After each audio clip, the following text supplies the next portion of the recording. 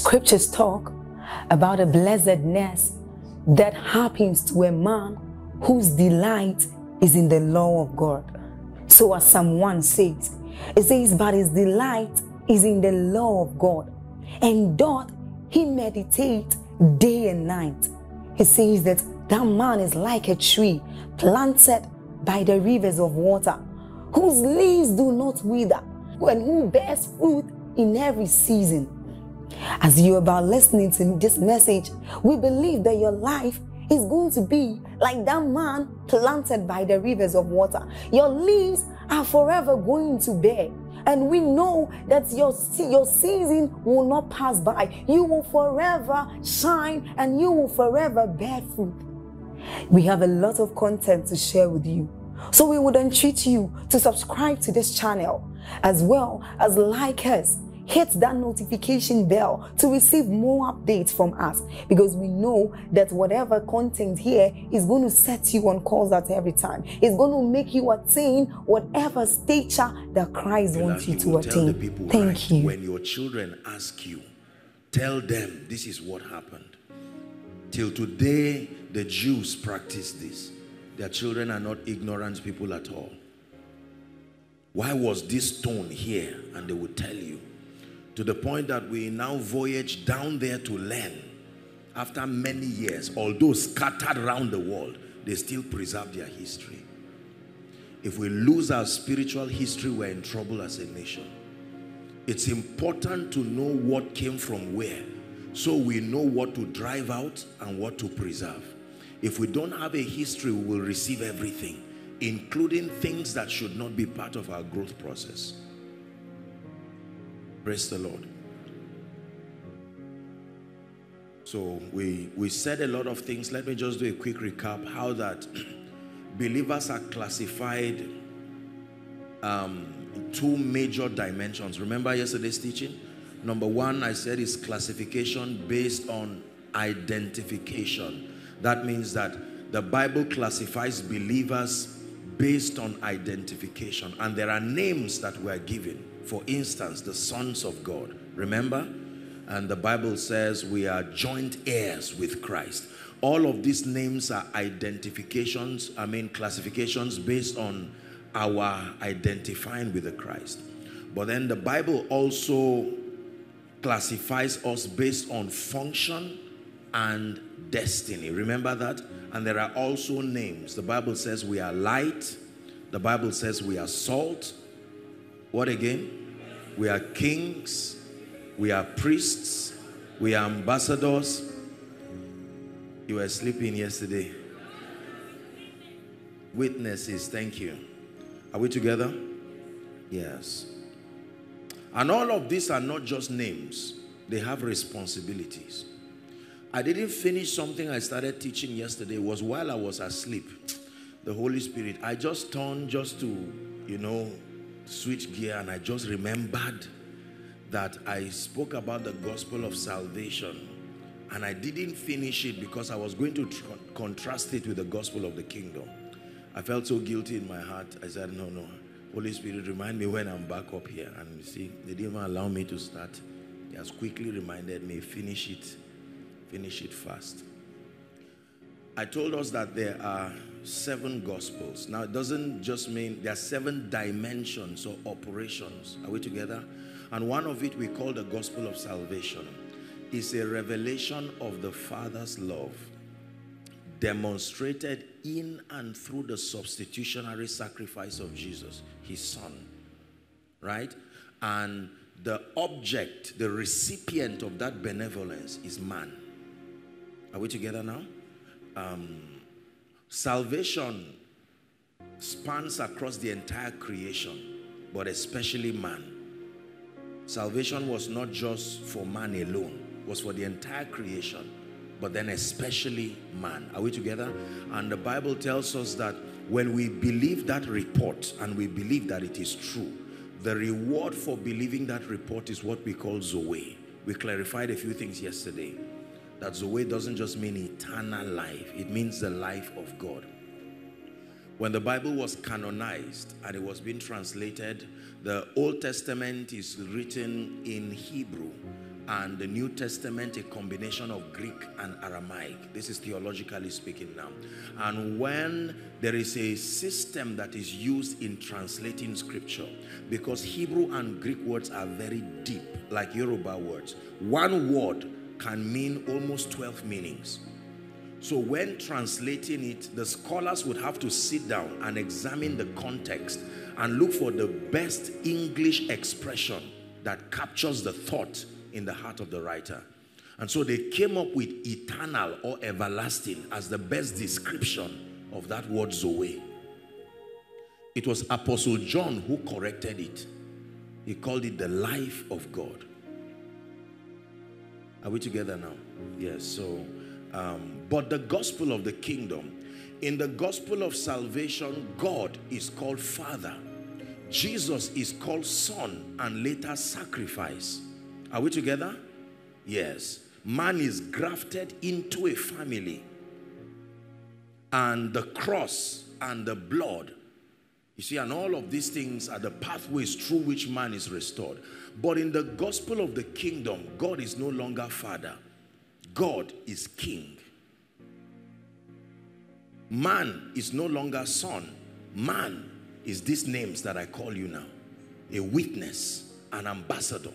Are we together? Yes. In the gospel of salvation is God reaching out to man. The gospel of the kingdom is man responding back to God. You met my need by your show of love, but I know that you have a desire, and I respond back as proof that I love you. Are we together now? And the Bible says what we call the end times, the signs of the end, as we call it,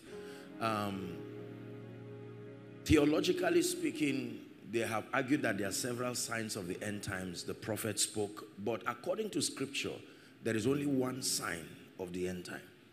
All of those things that are signs, the Bible says they are the beginning of birth pains. I'll never have an opportunity to understand what that means, but at least I know that for a woman, beginning of birth pains doesn't mean that you are ready to deliver. It just means you are around. Is that true? But there's one sign. It says, and this gospel of the kingdom shall be preached as a witness, not as a sermon, to all nations. And then after that, the end will come. So the coming of Christ is not determined by him.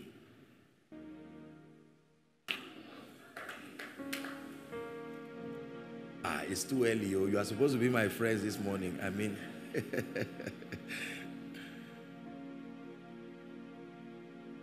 no. The coming of Christ is determined not by time. It's determined by the completion of an agenda, prophecy. Are we together now? Yes.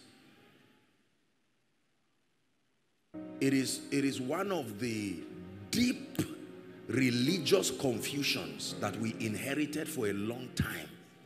That philosophy that God can just veto men and just show up. No.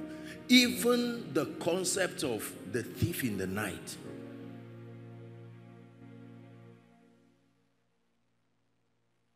Holy Spirit, help me. I think I should just sing to him to calm him down. So we go to our message today.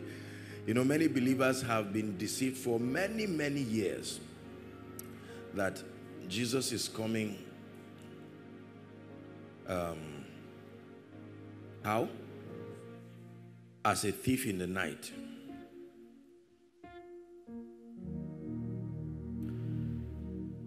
It matters how we learn. I continue to say this, and it matters how that we are mentored. Jesus is coming as a thief in the night, not to the church. He cannot come as a thief in the night to the church. It doesn't make sense. A husband does not come back home as a thief. No, listen, that's not even it. Can I just clear this before we get to the word? We are believers. A Christian is one who has submitted to the authority of the word of God more than any opinion. 1 Thessalonians chapter 5. This is where this confusion came from. It's good to read your Bible. Let's go there. Most believers don't read their Bibles. 1 Thessalonians chapter 5.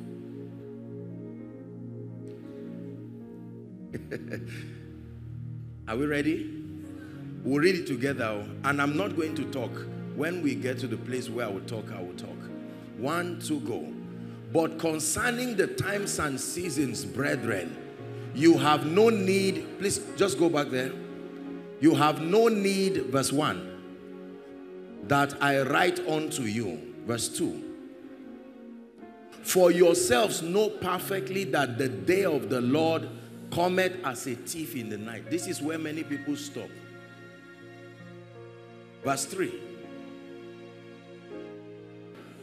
For when they, not you, when they shall say peace and safety, then sudden destruction cometh upon them as travail upon a woman with child, and they shall not escape. This is the deliverance. Next verse. Read it if you're a Christian.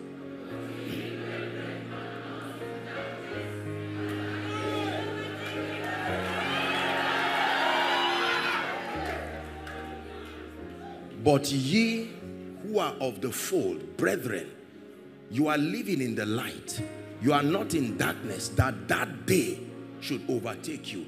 The Bible says the coming of Christ will be in the similitude of the days of Noah. The flood did not take Noah by surprise. The ark was made of gopher wood, 3 stories. All the animals came in. When they came in, God himself closed the door and the flood started. Revival, revival. Let's go to revival. Let's go to revival. I mean, it's good to come to church and be delivered. Real deliverance is preached.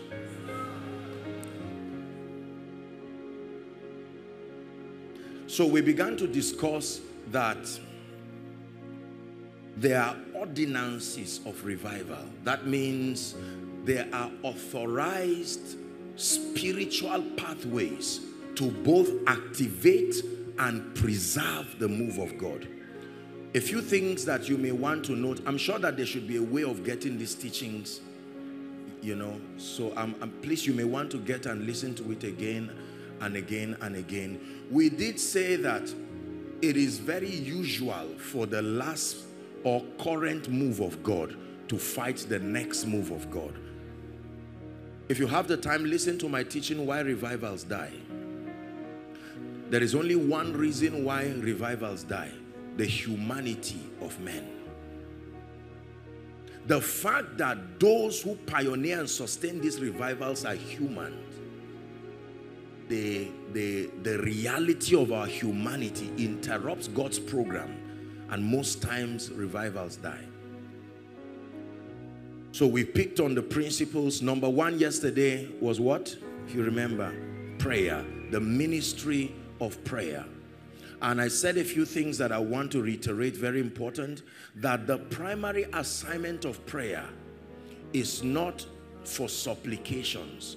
The primary assignment of prayer is not even for warfare. That prayer, as designed by God, was a system of edification. It's a mechanism by which believers transit. When you pray, it's akin to molting. The way a snake molts, you come out of the lower version of yourself into another dimension. For as long as our idea of prayer is just an instrument of warfare or an instrument of receiving things, our prayer life will not be rich, because you will be frustrated by results you are trying to look at. Are we together now? Yes. Edification. It says in Acts chapter 1, you shall receive power. That when the Holy Ghost comes, whatever comes with him is called power. In Acts chapter 2, what came with him is tongues. Acts chapter 1, he says the Holy Ghost is coming, but he's not coming empty-handed. that whatever you see him come with, the name of that thing is power. In Acts chapter 2, the name of what he brought, the Bible called it tongues. So there is a relationship between that tongues he brought and spiritual power. Hallelujah. It is important that believers pray. Bring me a weak believer, weak, confused believer, and submit that believer to a system of prayer, correct Bible-based prayer. Give that person 1 month. You will see that fear, limitation, timidity, it will just fade away. Strength. I can tell you why believers are very weak. Because we do not pray. There is a testimony of prayer upon a man. You know that this man is a man of prayer.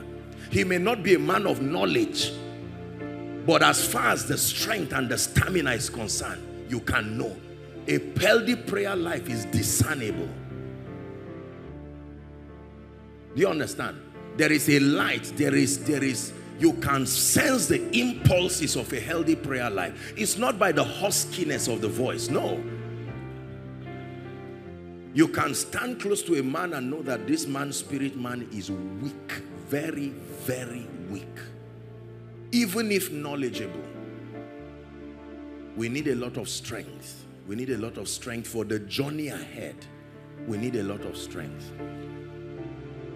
If you turn aside in the day of battle, the diagnosis is that your strength is small. So if because of rent, you go back and harass God and say, God, I've been trying for you, it's as if you are not seeing me.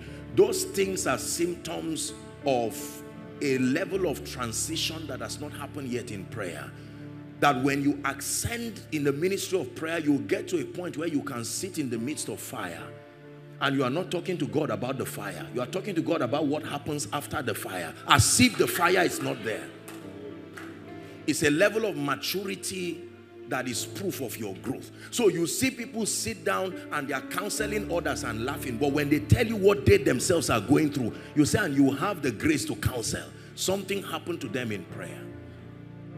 Another expression of prayer, and I'm glad we're adults here, prayer is akin to a man knowing his wife. All right? Yes. It's like intimacy. A man knowing his wife. That means that you expect an exchange. In this case, you are the bride. And the husband, the Holy Spirit, who represents the presence of the Father and Jesus. So there is a transference of virtue and possibilities. You are impregnated with realities. So you leave that prayer place with a dimension of energy. Like a woman receives seed. She doesn't advise the seed to start growing or to get attached to their womb. Programmed in that system, the seed knows what to do and the womb knows what to do. Her assignment is just to receive it. And by the next day, she doesn't want to eat something again. So something happens to you in the place of prayer. When you are done, you will very soon find out that you didn't have the courage to tell your friends no. By weekend, no, not the former you. The former you will rush to that bar with speed. But now you are finding out that there is a greater fortitude. There is a grace that helps men to say no. And you can look at them and say, gentlemen, this is not me again. Prayer is powerful. The last official thing Jesus did before his passion was prayer. He went to Gethsemane and prayed and prayed. The Bible says in one of the synoptics that he prayed repeating the same words 3 times. If Jesus did not pray, you would have been surprised what will happen on the way to Golgotha, because he was in every way a man. That means the weariness of men. Look, let me tell you, all men are men. One of the systems that separates you as though not a man is the possibilities that you encounter in the place of prayer. Hallelujah. You can get up and pray, and in that prayer, you can receive an impartation. It's like a vaccination, the joy of the Lord. As soon as you step into the office, here comes a lousy person programmed by darkness to frustrate your day. And the director says, I've been looking at you. Be careful. And ordinarily you say, sir, don't shout at me like that, or you are my younger brother. It's just because, but because you have been secured in the place of prayer. You exhibit qualities that are not given to men. A man should be angry. But you look and say, it's all right, sir, God bless you. And they say, don't be keeping quiet like this, or this is Nigeria. You have been cultured. I tell you why people behave as if they are not children of God. Something happens to you in the place of prayer. Most of our prayer life is not excited because it's not exciting because it's need driven. Need driven. As soon as you just quickly introduce yourself, Lord God, you are the Lion of the tribe of Judah, you are the multi-breasted one. All those things are preambles quickly, so that you just and said, okay, Lord, I'm here now. I'm here. And you stop even praying again and say, Lord, I'm not quoting any scripture again. I'm here to talk to you about this issue. How long will my husband keep behaving? Is it that you are not, all those things. They are wonderful. There is an aspect of prayer that can respond to petitions, but you don't know the blessedness of prayer until you see how exciting it is when prayer is focused on transformation. Are we together now? Just help the lady. So it's very important for you to understand this. Believers don't pray. Believers don't pray. I'm telling you this. Or believers pray wrongly. You just go and hold on to someone's building, hold his window somewhere, and you are crying and shouting. You see, I hope you are not embarrassed. Let me tell you sincerely, we have to trust God for grace to help us to be wise. The things of the Spirit don't work like that. Let me teach you how success comes. We're not discussing success, but let me just... The moment you are seeking it, you will never get it. These things were never designed to be pursued. I was teaching my people the other day. Listen, let me tell you this. Life is dimensional as programmed by God. And every dimension has the possibilities that are supposed to come. Are we together? So call it level 1, 2, 3, 4, 5. If you are in level 1 in your understanding and perception, and you want the result of level 5, if you get it and bring it here, that level will fight it and send it out of your life. You grow. When you grow, all the realities that accrue that level of growth will come to you. Success is attracted by who you are becoming, not what you do and get. No. It's why many people fail. Our labor is to try to draw things that are in dimensions that are higher than our understanding and perception. The assignment is to journey with the Holy Spirit. As you transit to these realms, everything around you that is lower than that realm will be instructed to leave you. Your contacts, your friends, your clothes, your money, everything. There is a law that edits your life at every realm. See, this is why we are frustrated, because some things we are doing, there is a law that should be doing it. But because we do not understand that they have been pre-programmed, our worry over them. Understanding brings ease. So you will see a young man, for instance, who is just starting life and insists that he must fly business class. And while you are sitting there, your realm is fighting it. You know you are not supposed to be here. Your understanding, how you know you are not there, is only one aspect of your life is there. When you grow, everything grows. You are in business class, but your clothes are not for business class. Your mind is not for business class. The recharge card in your phone is not for business. It's proof that you follow the window to be there. When you are patient and you grow, everything will grow together. The same energy it takes to be fake is the same energy it takes to be real.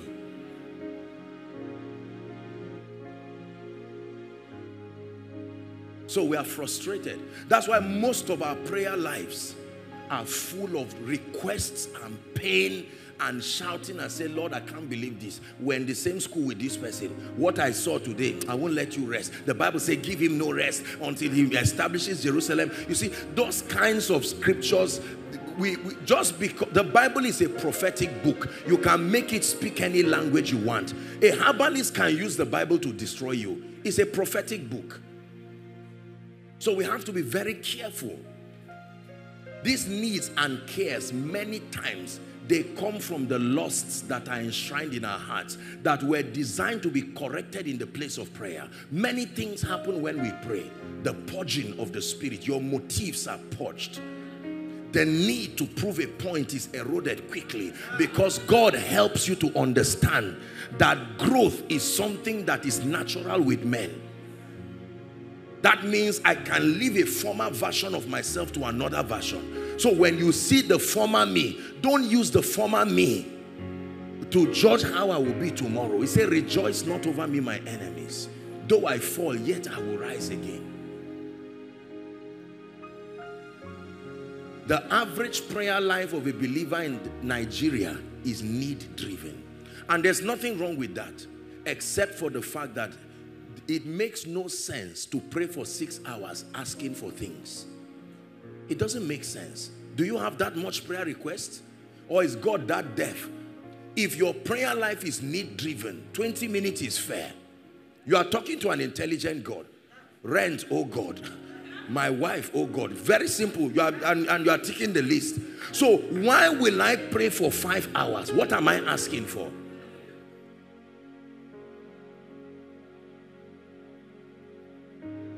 But if the prayer is for intimacy and growth,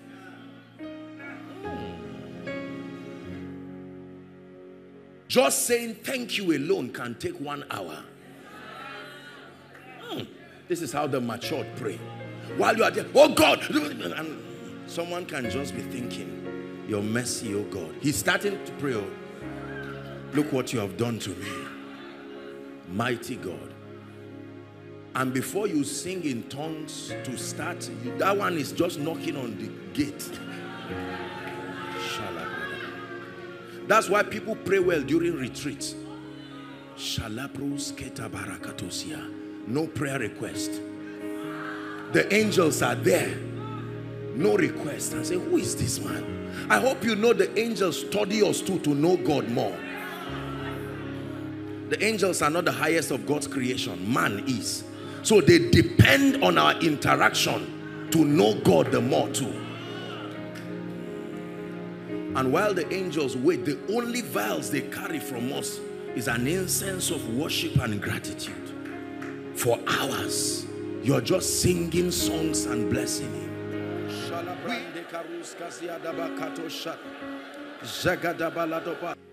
Acts chapter 2. This is the model from verse 42. Just turn to your Bible. The Bible says, as for the ancient parts, it didn't say invent. There are ancient parts. These things are patterns. They are ordinances that preserve the move of God in a territory. Some of our fathers were not educated, but they had the privilege to walk with the Holy Ghost, and they captured these dimensions. Acts chapter 2. I'll read from verse 42.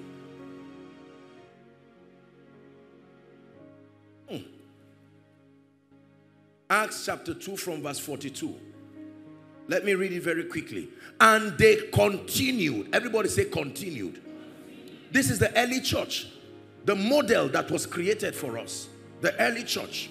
And they continued steadfastly in the apostles' doctrine and fellowship, and in breaking of bread, and in what? Prayers. And fear came upon every soul, and many wonders and signs were done by the apostles. And all that believed were together and had all things in common, and sold their possession and goods and parted them to all men, every man as every man had need. 46. And they continuing daily with one accord in the temple, and breaking bread from house to house, did eat their meat with gladness and singleness of heart. 47. Praising God and having favor with all people. And then the Lord added to the church daily such as should be saved. There is a model that, if compromised, will never host God. God is a God of patterns. His patterns must be obeyed to host his glory. The regular convergence of believers. Listen, let me tell you this. It is the reason why I believe in excellence, but we must be careful to not lose the texture of the correct exegesis of the word when believers are gathered together. Let me tell you this. If you see, the effect of losing out on God's patterns does not show in 1 year. It doesn't even show in 5 years. So you may think progress is being made.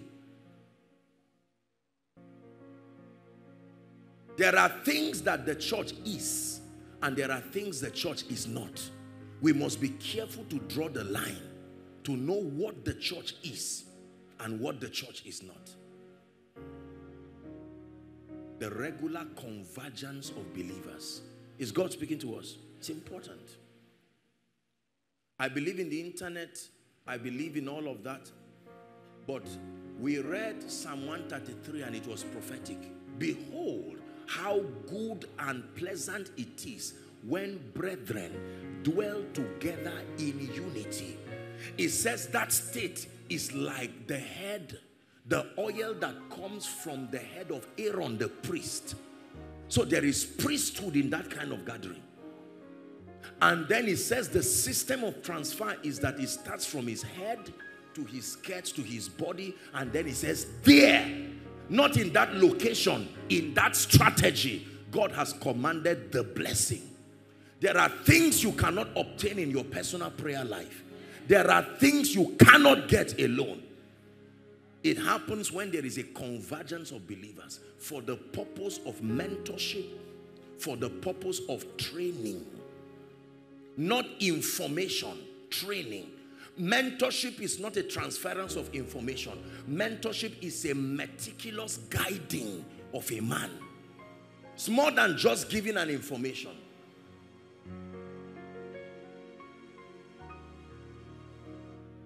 Regular convergence of believers. As you are here seated, remember your family. Let me tell you this. You know why? Do you know, sir? Every time a nation has serious trouble, the correct way to deal with national issues is to go to the community. Because nations are made of communities. And every community is made of a family. So you address things that way. Dealing with things at a national level is a waste of time, because every nation is broken into regions, communities, and the last bus stop is family. So when evil wants to ferment and get to a national, it starts from families, then if unhindered, communities, then territories, then the nation. Every thief came from a family. Every troublemaker came from a family.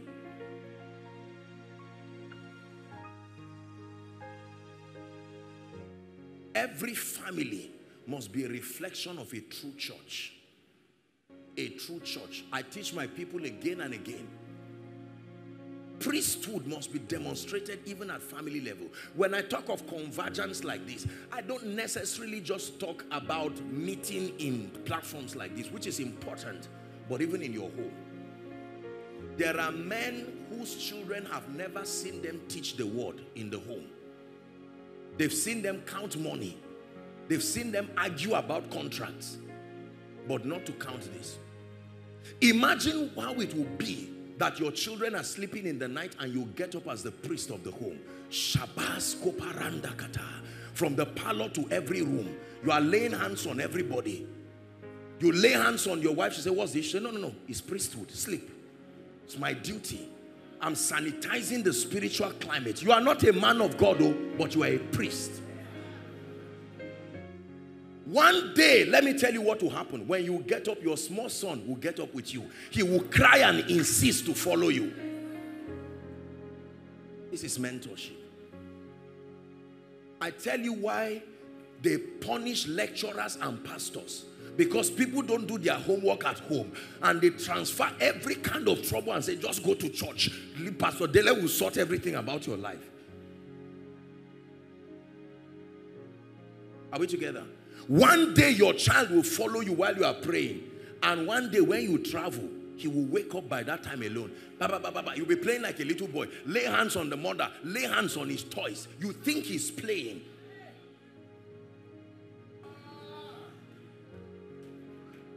Are we together? Where a father can sit with his family and say, look, once a week we are going to have Bible study. We will review what pastor taught. If you are under my roof, you are going to listen to me. Let me tell you the truth. I have a lot of people by God's grace that I raise and train. Nobody under my roof will not serve my God. No. I'm not one of those people that say, oh, be nice in the human right. If you are under my roof, you are going to serve my God. That's for sure. The day you're on your own, you can do what you want to do. But as far as it is under my roof, it's very important. Convergence of believers.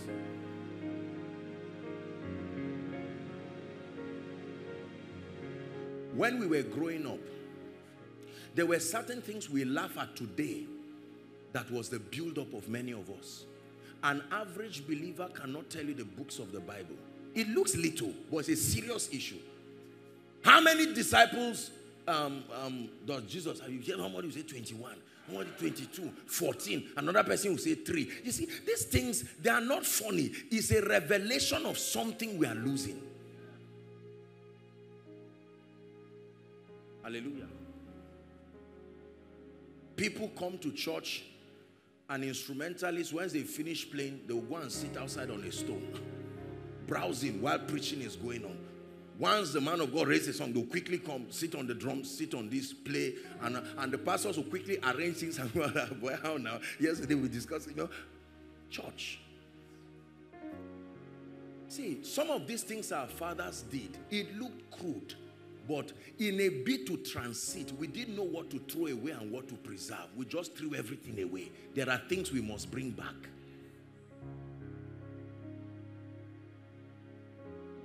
You don't like what I'm teaching you? That's the price for revival. Regular convergence. Number 3.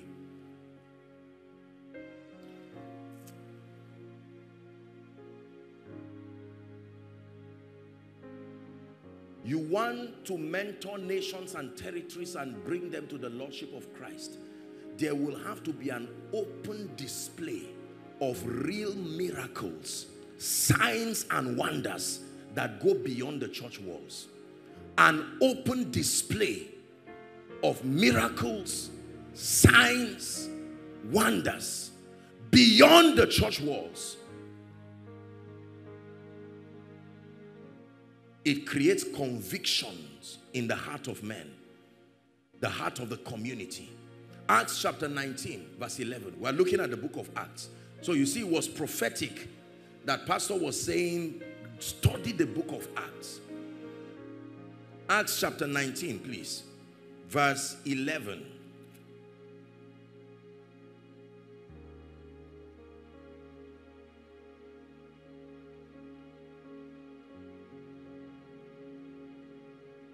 Let me read it.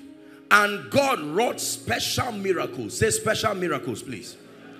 By the hands of Paul.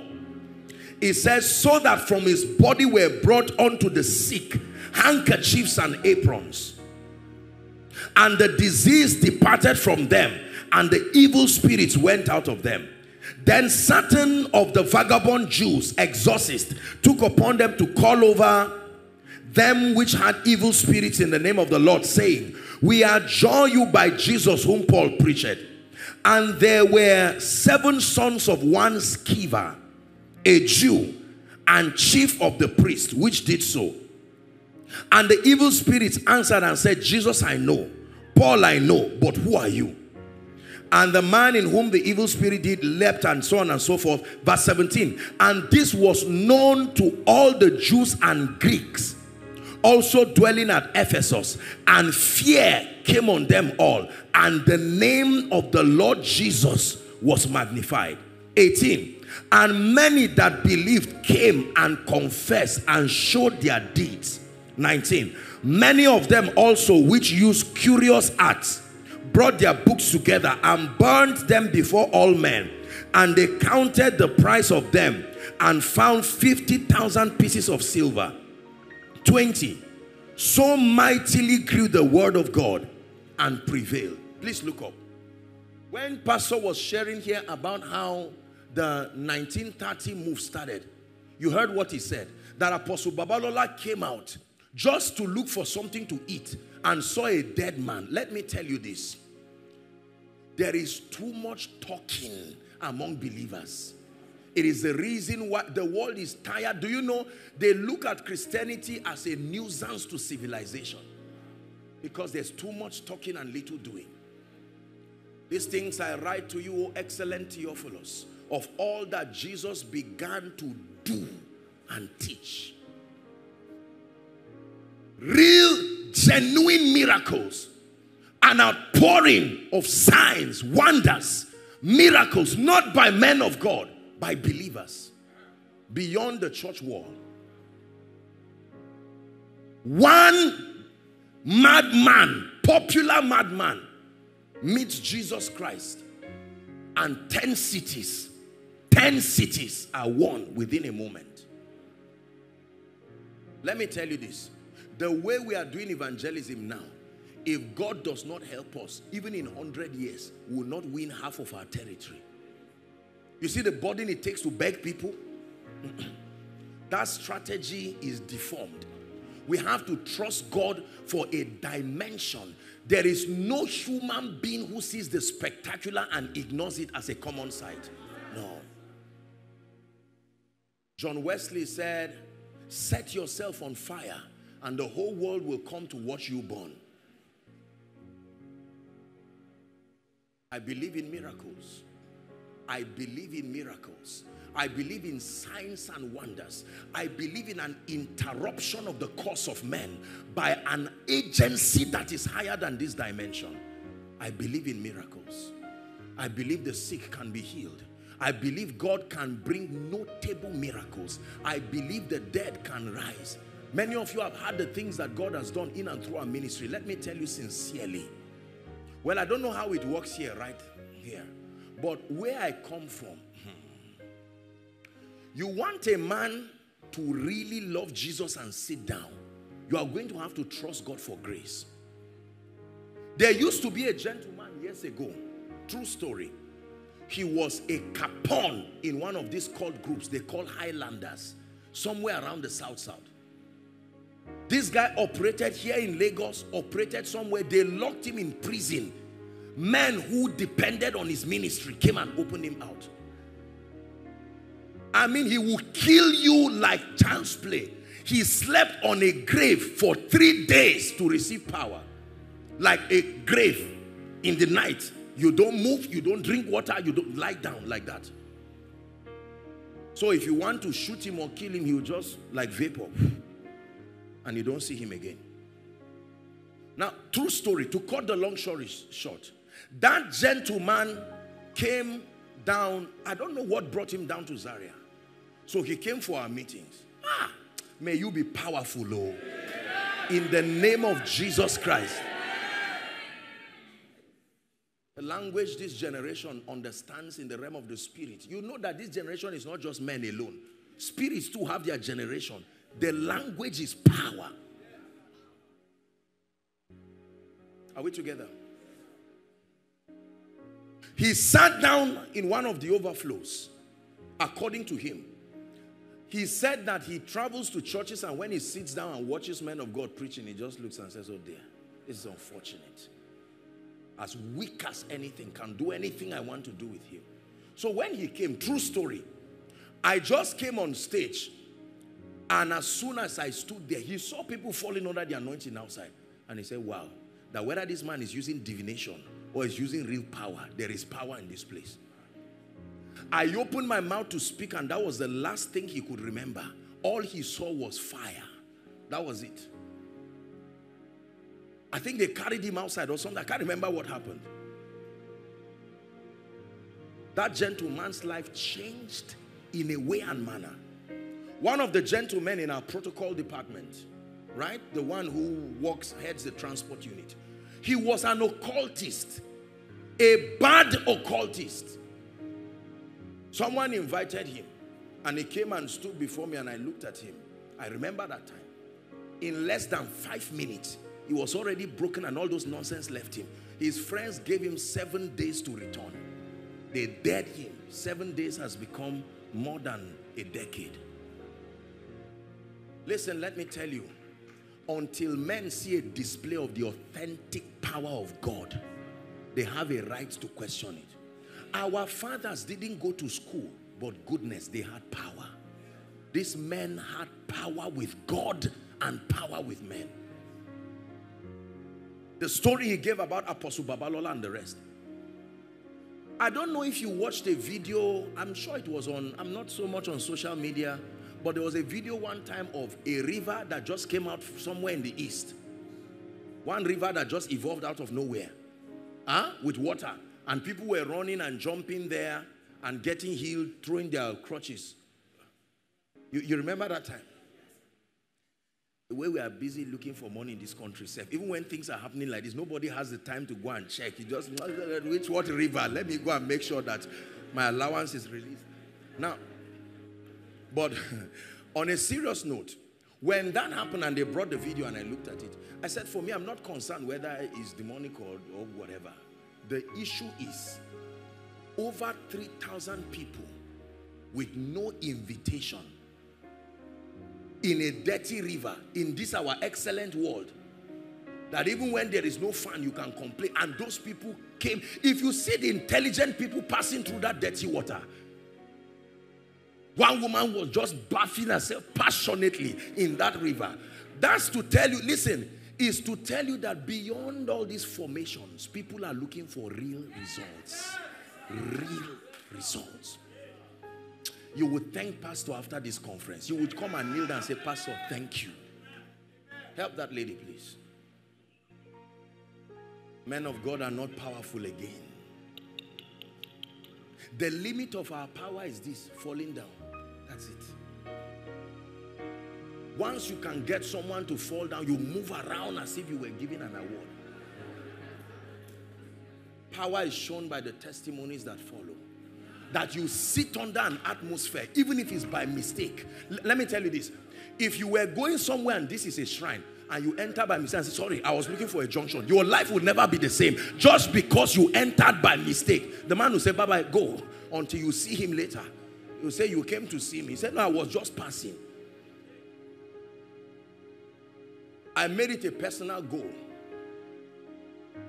The highest time you must meet me to change is once. There is no reason why you should meet me twice to be changed. You can meet me twice to grow. But it's a cry I cried to God for many years. I said, Lord, put something on this vessel that if I contact you once, you know by heaven and by earth that your life will never be the same. This is the only thing that will make Gentiles come to your light and kings to the brightness of your rising. Praise the Lord. I remember prophesying to a king, a first-class king in this country, and God gave him a major breakthrough, and he invited me to come and pray in his palace. And you know, when you get to the palace, you remove your shoe. He said I should enter. Those guys that hold this thing were looking at me. I said, don't try me. You don't know what I did to your God that is bringing you. You know, these people just want to insult your intelligence because...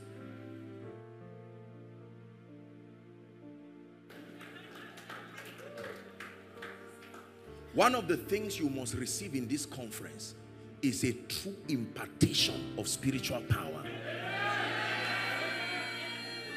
Results that show that you can go back home and say, Mommy, I came back from a conference.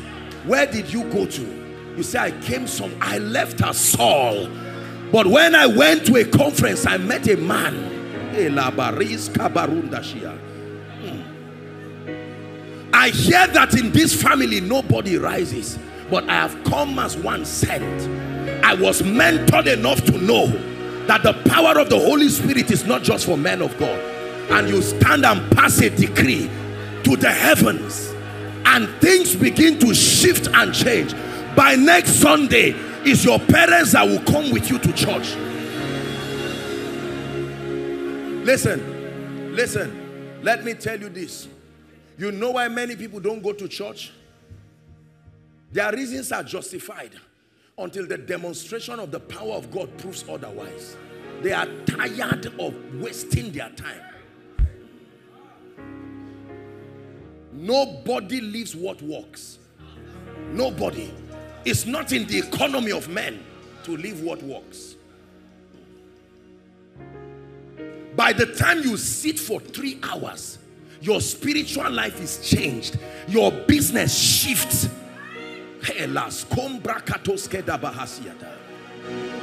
Everything about your life changes. Why will you not come by 5:30 and wait?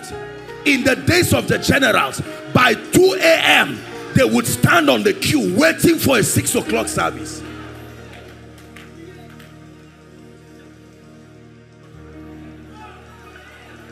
We need power. Genuine power. Genuine spiritual power. No revival. Please hear me. Let's stop flattering ourselves with these tiny miracles here that create controversy. We are not even sure whether it happened or not. We are talking of notable miracles, dimensions of the workings of the Spirit that even unbelievers will testify and say, I don't love their God, but this one is too spectacular for silence.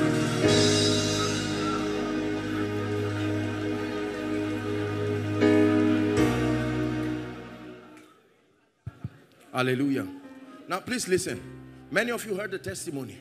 Now it's not an encouragement to be lazy, but this is a pastor that came from Maiduguri, and he came and then relocated and all of that, and because of resources, finances and all of that, he had to suspend. The wife was still schooling, and oh praise God, the light is back then. He had to suspend her schooling for one semester or one session so that they could stabilize. And then now that God helped them, they were going to go back so that she will finish up. You get the whole idea now? And then he came for one of our meetings, I think with the wife or so. When everything was done, the meeting was over. This is a testimony. When they went back to her school, and then they wanted to now go and register, they saw her result with A's and B's. She's done.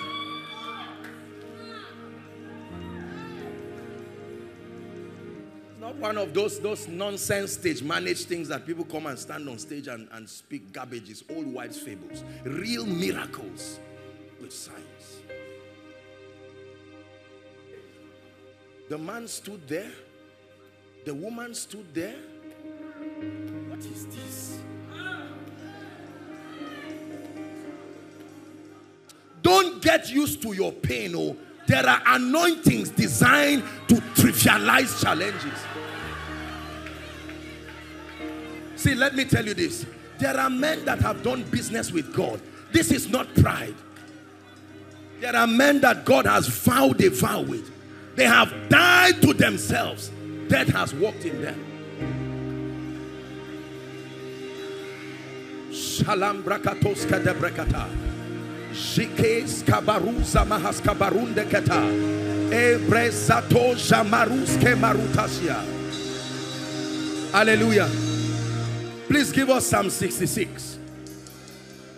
Psalm 66 and verse 3. Hallelujah. Glory to the Lamb. Glory to the Father. You are seated seated on the throne.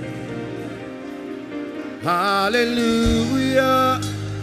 Glory to the Lamb. Glory to the Father. You are seated on the throne. Hallelujah. Say unto God, how terrible are thy works. It says, through the greatness of thy power shall thy enemies submit themselves.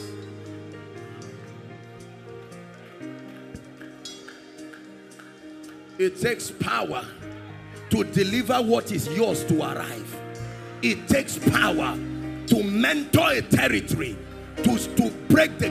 It says he has broken the gates of brass and cut the bars of iron in sunder. Look, in 2 minutes, someone just lift your voice. And enough is enough. That everything that does not subscribe to the power of God in your life, that in this conference he must let you go. Please lift your voice in 2 minutes and pray.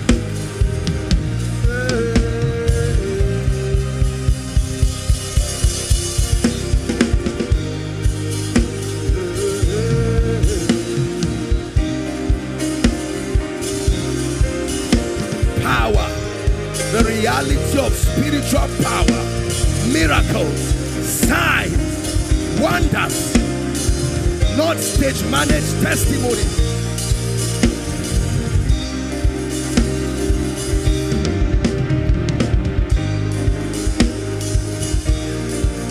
Please pray. You came to church.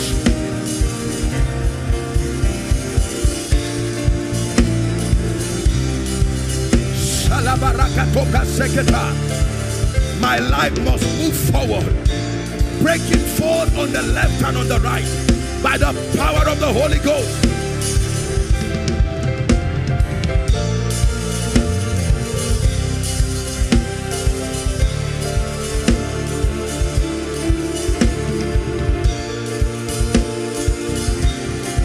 Shalades kabaronda shalabada. Pray this morning.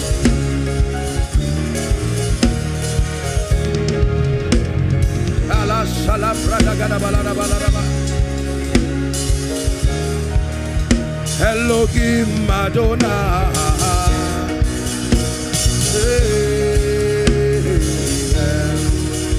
Elohim Madonna.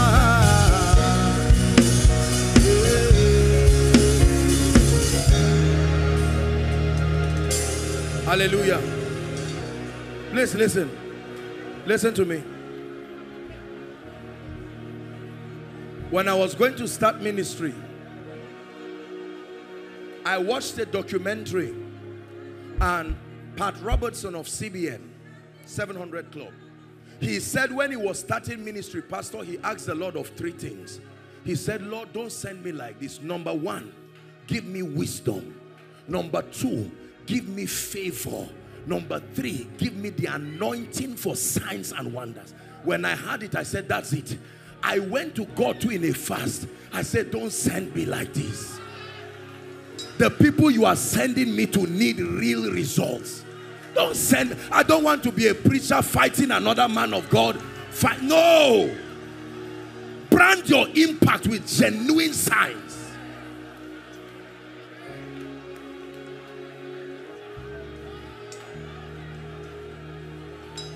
I prayed a prayer and I cried to God. I said, Lord, any meeting you send me to, that whoever comes to, whether he's outside or wherever, by that contact, shift them to dimensions that will surprise them.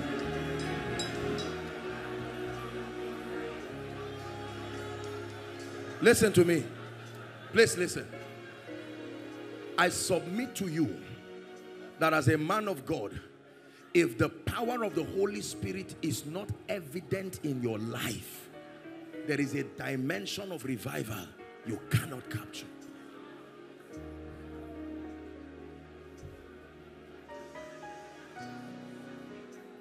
Hallelujah. There must be a heavy investment. The last 4 rows I'm seeing fire just coming down. The last 4 rows. The last 4 rows. The last 4 rows. Shelanda Prakotasiana. Please move. The last 4 rows. Elado Shalabrande Kaparuska Dabash. Egrado Zeneha Shalabrandi Katosi.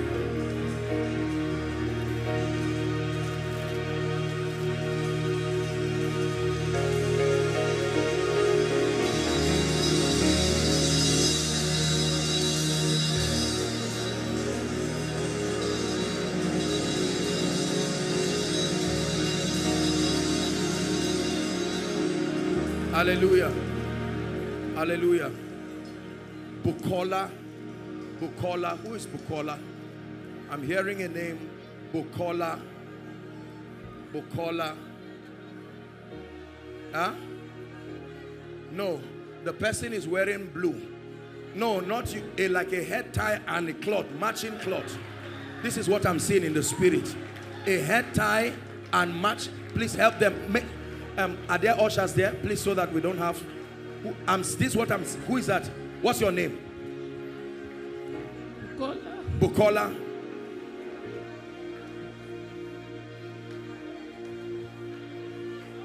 Bayo. B-A-Y-O. Not Dio. Bayo. B now like ball. B-A-Y-O. B-A-Y-O. B-A-Y-O. Please, where is that gentleman? Bio. Something in your shirt you are wearing is like brown. Here, your hand. It's not the same color with what you are wearing. This is, I'm seeing something like that in a vision. I want to pray.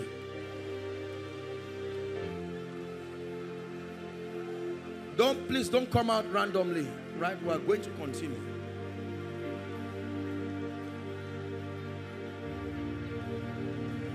One, two, three, 4. 4 miscarriages you've had.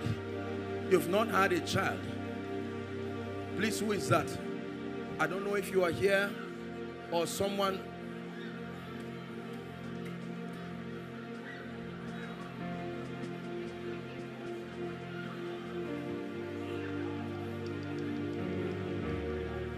Help to coordinate them, please. Except God is not God. Whatever challenge came here with you, I stand by the God of heaven. He must let you go in this conference.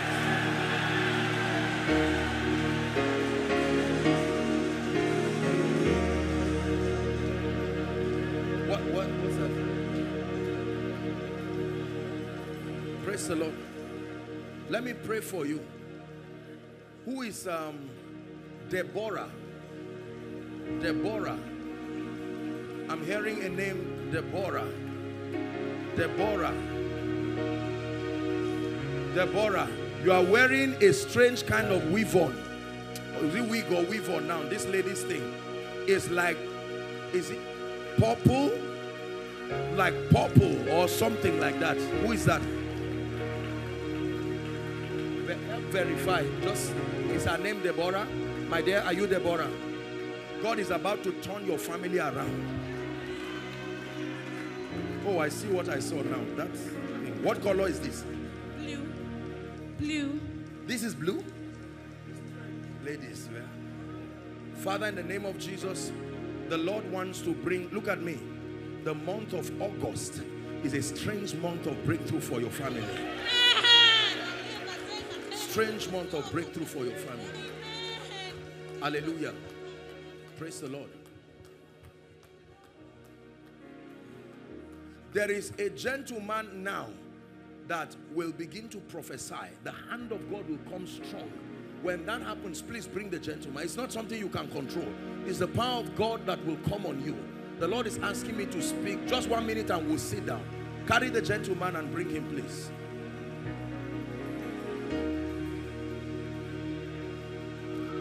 In the name of Jesus, Why is he here? Bayo. In the name of Jesus, may the Lord bless you. I decree and declare. Sounds of victory. I'm hearing people laughing by the Spirit. No, I mean under the anointing. Strange laughter by the Spirit. It's not something that is mechanical.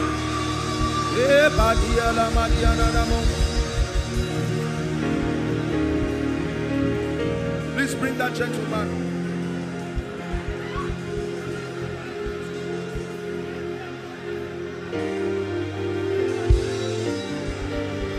When I'm done with you, you just go, just shift. I just want to prophesy to you. Madam, this woman, lift your hand. I'm seeing an angel pouring oil on your head. Right now, I stretch my hands. Let that anointing come upon your life and shift you. That chain I'm seeing on your hand, I break that chain right now. In the mighty name of Jesus Christ, I break that chain right now.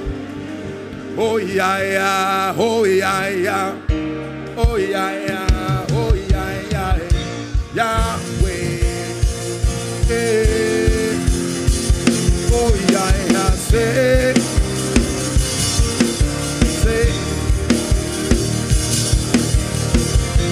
Yahweh. Is that true?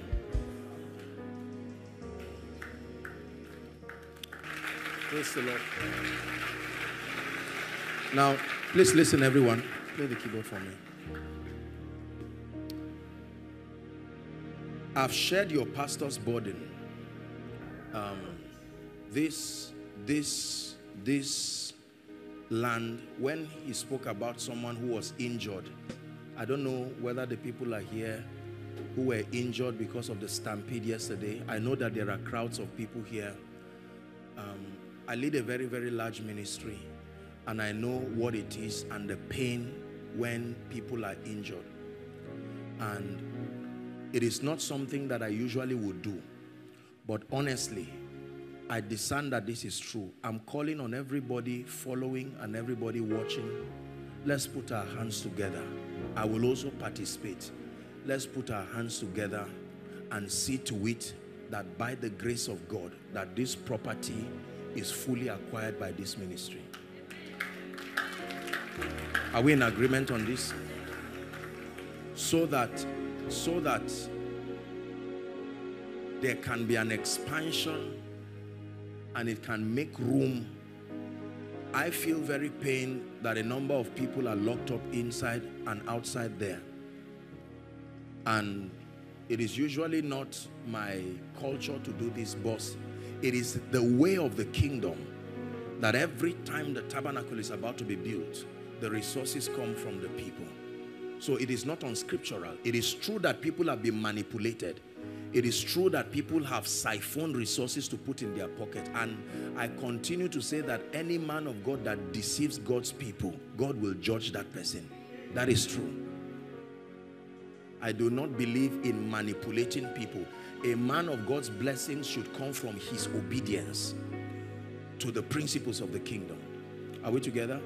So it is a very, very serious thing. And I know that, I don't know how, maybe this announcement has been made before, but I know there are people following online. There are ministries following online. There are businesses following online. I'm aware of a threshold amount that can and should be committed. I will not announce it because of the logistics around it, but it is very, very important. I know the property is in hundreds of millions, and a lot of people should put resources down. Some of you, God has helped you. I know that there are many of us that God, is still helping. We are coming up. Some of us, God has helped us. We have seen the faithfulness of God in our lives. And some of us here represent companies, represent businesses, represent ministries, represent organizations that are doing well. Are we together? And I do not want this project to be a project where you sit down and say, let the rich go and give money. They are the ones that have money. That philosophy is what keeps people down. Number two, Never do anything by force and coercion, especially as it regards giving. If there be a willing heart, that's the system of the kingdom.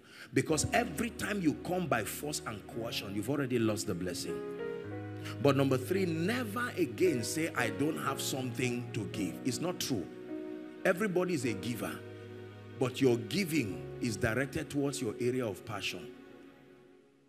That's why you can drop 10 naira as offering and buy a shoe of 100,000. It's not that you are broke. It's that where your treasure is, that's where your heart is. Praise the Lord. I don't even stay in Lagos, but I reckon with the fact that this is a move of God. And I'm standing to lend my integrity and to lend everything on this project to say, let's put hands together. Pastor Dele is a man of God who loves God. And I know sincerely, I love him and his wife. And it will be un-Christian to just come and see a project like this, and all the team, the people that work hard to make this thing. This conference has been running for 5 days, laboring in the spirit and building. We have the last session tonight that I will not want you to miss for any reason, because truly that will be a defining moment for you. But right now, as I just pause here, I really want to challenge us. I don't know how this thing will be, but I have everybody. If you are a minister, you can sow as a person, you can sow as a ministry. We have to put our hands together. The account number is opened, is on the screen there, and you can do a transfer. It's a sacrifice, it's not a seed. Let me just say it up front. It's a sacrifice and it's not a seed. Praise the Lord. Now, let me say something. If God put in your heart by his grace, and you have the capacity to sow from ₦1 million and above, please, I would like you to see Pastor. I would like to at least pray for you, because ₦1 million is a sacrifice. And it's not that I trivialize everybody's sacrifice, but someone should not commit ₦1 million and then you look at the person and say, oh, God bless you. No, you should be able to encourage the person. Are we together now? There's nothing to hide. There's nothing to pretend. There's no games to play. This is true. I know that there are people here who are agreeing and saying, look, if we can have around more than the people here, we have people following online, and if everybody can say, look, I'm bringing $1 million, 2 million, 5 million, 10 million, and all of that, you can pray and all of that. But we have to make this thing work. We have to make this thing work. So there may not be time, and I don't want us to go into the ceremony of now saying, if you want to give $1 million and above, you come out here. But this is what will happen. Please listen. And I don't want you to just get emotional and come out to make pledges that you cannot redeem and create the expectation of a ministry and then run away and change your line and do some of these dubious things. We are Christians. Praise the Lord. Let every man give as he has purposed in his heart, but also there are seasons when even your bread, you cast it upon the water. And the Bible says you will find it after many days. Praise the Lord. So you will join me. I'm praying that at least all those who will be listening to this is my own target. I am praying that God will touch the heart of 200 people to bring the sacrifice of $1 million around the world. This is my prayer. That God, and we are going to pray together. Praise the Lord. 200 people to bring the sacrifice of $1 million, and I will be the first of them. Praise the Lord. Yes. It will be unfair. It will be unfair to make such a call and then stand. We as men of God must be examples. Praise the Lord. Sincerely, it's something that I prayed and I said, no, we have to be part of this. So this is me, number one. And we're trusting God that all the people that God is going to be speaking to, some are in Lagos, some listening, some will be listening to this maybe after this time. Please understand that the morale is not just to raise money as you are used to. Let me correct this very clearly, because I know that there are ministries that don't have any project that is worthwhile, but just that obsession to continue to extract resources. Don't confuse what we are doing with some manipulation somewhere. This is a ministry of integrity. I'm a man of integrity myself. Praise the Lord. So, but this is a call that is necessary. And when it has to be to something that is for our King, we must stand unashamed. Praise the Lord. No one is coerced. No one is manipulated. The ark of God was always designed to be carried upon the shoulders of men. So if there be a willing heart, as the Lord speaks to you, you probably may not be able to have $1 million, but 500,000, 200,000, 100,000, 50,000. Let there be something that when you see this building tomorrow, you will know that my seed played a role in someone's salvation. That as lives are being changed, you are not doing it just because you want to be blessed. First, you are doing it because you love the Lord. And it's an honor to be part of this revival that is coming. And then secondly, because he has so programmed in his system that every time we give, there is a system of multiplication that also comes. This is the correct theology of giving. Are we together now? So please, you are here and you know that God has put it in your heart. Even if you are online and God is putting it in your heart, whether you're a member of this church or not, you can go ahead to call. And then once you get in touch with Pastor Dele, he will give you the information. I promise that I will talk with you personally and I will pray with you and bless you. I really will do it. It's not some stage managed thing. So for those who have that capacity and God is granting you grace, you can talk to your loved ones about it. There is a worthy project that demands the heart of people who love God. And once that happens, as we're done, please, as Pastor directs, I will be glad to talk with you in the office to pray and speak over your life. Is that all right? Can we rise and pray on this project? In 1 minute, lift your voice and say, Father, this land, we receive it and we receive the resources. This is the land that has blessed you. Many of you have received prophetic words. Is someone praying? I believe that by this call, a miracle is going to happen here.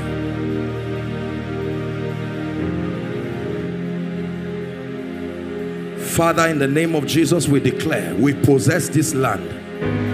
We possess this land. We possess this land.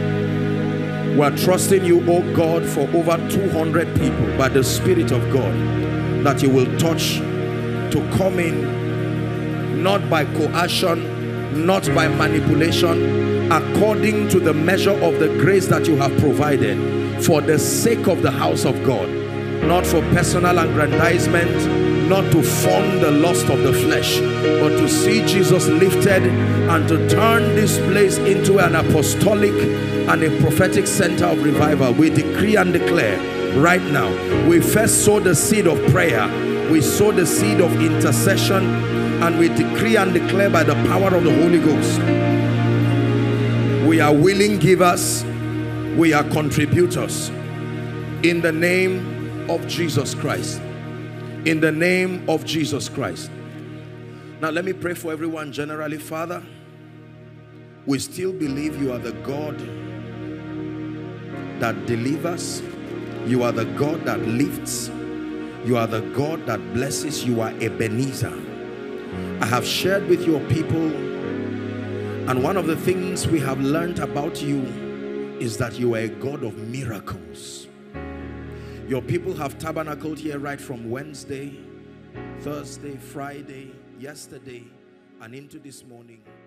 They have made sacrifices. Hello. Scriptures exhort us from the book of Proverbs. It says, my son, attend to my sayings.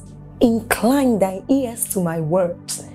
Let them not depart from thy eyes, and keep them in the midst of thee. As you have listened to this message, we believe that you are going to reap the blessings thereof if you attend to these words as well. That you will keep these words in the midst of your heart. That no matter the circumstance, your eyes are going to be fixed on these words. And as you have been blessed, we will tell you to share this message. Be an evangelist by sharing to others to be blessed. And then subscribe to this channel for us, because we have loads of videos, we have loads of content that is going to make you blessed, that is going to set you on course, that is going to set you ablaze. And don't forget to like for us. Thank you.